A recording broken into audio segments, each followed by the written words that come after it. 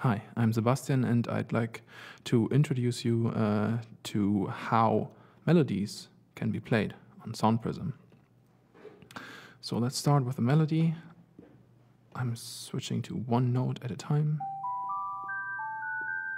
You might have heard this. This is a minuet by Bach in G.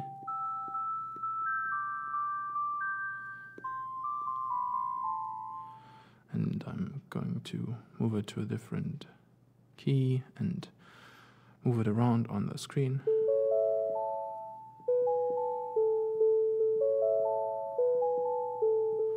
So let me just start with the very first part of this.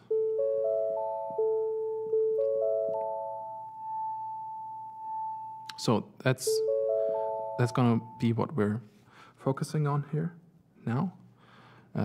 And you can play this like this, or you could select this button here and play 3 notes at a time. So how would you play a melody if you would be playing 3 notes at a time when you know that the melody is only 1 note? Well, it's like this. You don't perceive every note as the melody. You only perceive the highest note as the melody, which means that even though I'm playing more than 1 note at the same time,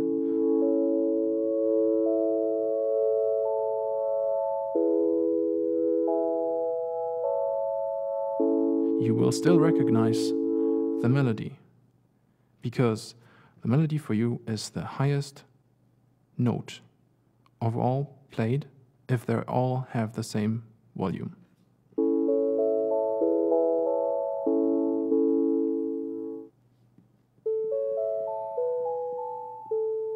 In the last video I showed that if I want to stay with the positive sound, then I'm going to stick with the brighter lines. But I can also move this pattern. I've just reduced this very nice melody of Bach to very few touches on 2 lines. 1 line, another 2 above, and back to the line from right to left. And I can move this around and play it in minor. And I can add a bass to it.